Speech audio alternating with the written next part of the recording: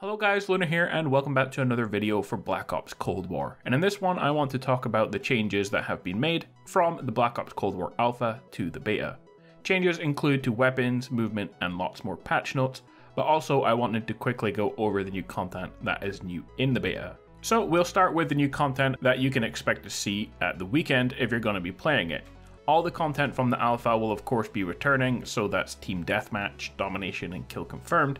But also 12v12 mode, Combined Arms Dominion, the 4 maps Miami, Satellite, Armada and Crossroads, plus the ability to try out Creator Class and Score Streaks. But in the beta you can play VIP Escort, a game mode I haven't really played since Overwatch, but it's pretty similar, except for the fact that your entire team can win if you kill the enemy team. Combined Arms Dominion is returning with a new map called Cartel, but it also has a second Combined Arms game mode called Assault. Basically, you must capture zones that brings you deeper into enemy territories, and you have to capture all the zones to win. Fireteam Dirty Bomb will be coming in the beta in week 2, and it sounds pretty exciting. 10 teams of 4 will compete to take out enemies, collect uranium caches, locate dirty bombs scattered throughout the map, and successfully deposit the uranium into said bombs to detonate them, and of course you will win. On top of this, there are more features to unlock in the beta that include a field of view slider for both console and PC. Of course, the field of view slider wasn't available for Modern Warfare on console, so that is a big addition. And HUD visual toggles and a ping system for multiplayer. Again, that is a new addition for Call of Duty. So lots of cool stuff is coming to the game in the beta, especially if you've played the alpha, because there is new content. But let's move on to what's changed in terms of gameplay by looking at the patch notes. And the alpha did have plenty of issues to say the least, and the devs have tried to address many of the biggest ones, and we'll start with movement. To core movement, they've integrated updated locomotion animations and systems for walking, jogging and sprinting, and they've slightly increased the acceleration when moving from a standstill. To sprinting itself, they've reduced or removed several sprint penalties that could leave the player in a state of reduced sprint speed, and this results in more opportunities to use the sprint takeoff feature for a quick burst of speed. Increase the time it takes to ramp down from maximum to minimum sprint speeds for a smoother change of speed. Slightly adjusted camera bob during sprint to better align with updated movement animations, and disabled field of view increase when sprinting. To sliding, they've slightly reduced the slide speed, increased the minimum amount of time players must sprint before they slide.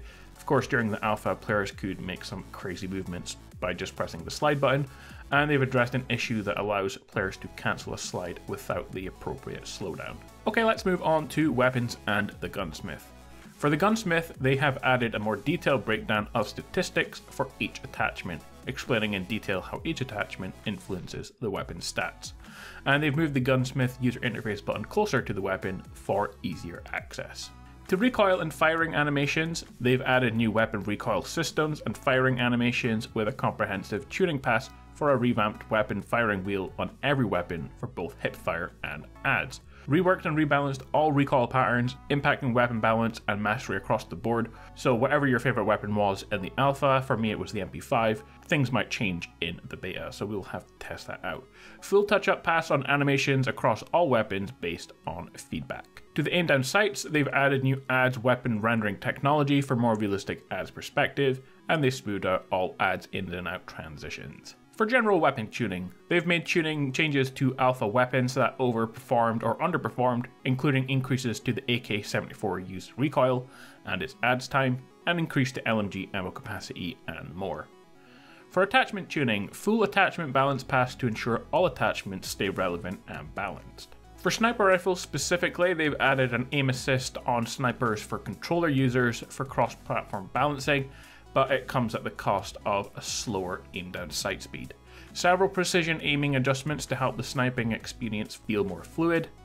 Sniper glint now displays more often and more reliably to help players understand when they are in danger. And sniper rifles now require higher hits on the body for one-hit eliminations, for example the upper chest instead of the stomach or the limbs. And finally we have one change to frag grenades. They've reduced the fuse time on the frag grenade for the beta, and the throw speed adjustments are targeted for launch as well, so there are more changes coming for frag grenades.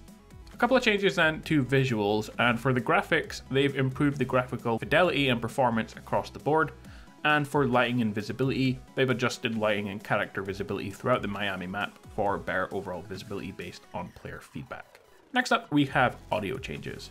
For weapon audio, they've added bass and a punch to all weapon sounds by adjusting the master equalization and compression output. Added 3 presets to audio settings: Treyarch Mix, Bass Boost and High Boost, to suit player preferences. And these were available in the alpha, but changing the settings didn't actually make any changes to the audio, but that's because Treyarch hadn't actually put in the settings into the game. Redesigned several weapon audio layers, corrected audio decay playback, and added blending for interior and exterior sounds, and polished reverb audio across all maps. To footsteps, and of course this plays a big part in any multiplayer or Warzone match.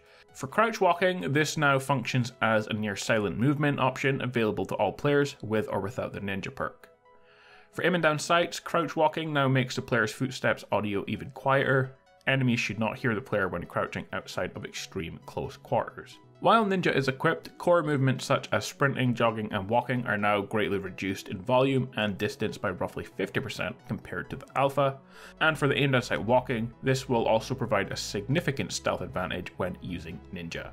To hit marker audio, added new sounds for fatal and non-fatal hit markers. For score streak audio, a polished audio for several score streaks. To the spy plane audio, they've reduced the volume of the spy plane's locational pings, and for the first time in a Black Ops game, spy plane pings are directional and locational based on where an enemy is. Lastly, they've tweaked the bullet crack system to prevent players from hearing sounds when they shouldn't, and vice versa. Let's move on then to the score streak system. Objective score streak rewards have been increased in Domination, Kill Confirmed and Hardpoint, and these will reward any objective player and do not require or reward objective streaking. Adjusted score streak rewards to reduce score streak spam and make score streaks more rewarding. Players will need to go on a higher streak in a single life to earn top tier score streaks. And they've also reduced score streak cooldowns to offset these changes and allow players to cycle through score streaks more often. Let's move on then to map spawns. For Miami, full spawn pass for team deathmatch and kill confirm modes on Miami with the goal of reducing the time to engagement and increasing the overall pace of 66 games. Spawns at the end of the map have been pulled in closer, added new spawns to get players back into the fight faster, and adjusted the spawn logic to reduce the distance at which an enemy player will influence the enemy team's spawn point. For Moscow, they've done the same. They've added spawns across several modes to allow for more safe spawns in relation to the enemy player's location. For Armada, they've reduced how often players can spawn at the rear of their home ship to reduce travel back time to engagement. And that was one of the problems I had with Armada, that when you die, you had to spend quite a lot of time getting back to the middle of the map where the main engagements take place. For Crossroads, they've adjusted combined arms domination spawn logic and spawn placement to keep players spawning closer to their own objectives. And to Satellite, they've adjusted the spawn logic to allow for slightly easier spawn flipping in certain modes instead of teams becoming spawn trapped for long periods of time. Next up then, we have vehicles. For vehicle damage tuning, they've reworked the bullet damage mitigation model for tanks to provide a more consistent experience across weapon classes. This fixes issues where some guns seemed inordinarily more powerful against vehicles than others. They've also adjusted the Cavalry Lancer weapon attachment to be more consistent across weapons, especially on LMGs, and they'll continue to keep a close eye on tuning for launch for that issue. Lastly, they've reduced tank health to make launchers and C4 more effective counters and reduced the deadliness of tank shells splash damage. For bug fixes, there are quite a few of these. I will just go over them quickly. For character models, they've addressed an issue where players would disconnect during a match as a result of a character model displaying unnaturally.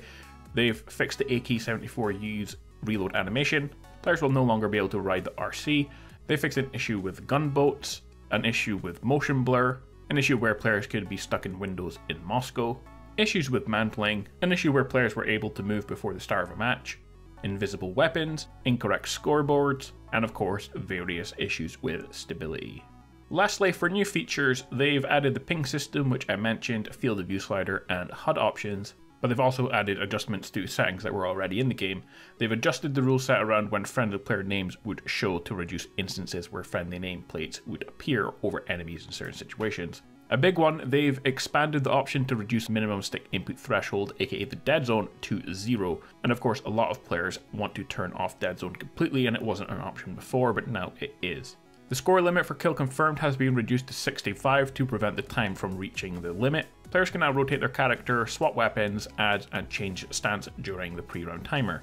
And lastly, the beta, unlike the alpha, will contain some kind of progression level system, and Treyarch will go into more detail about that as we get closer to the launch of the full game, but you will be able to rank up to certain levels to unlock additional content throughout both the beta weekends, so you can look forward to that.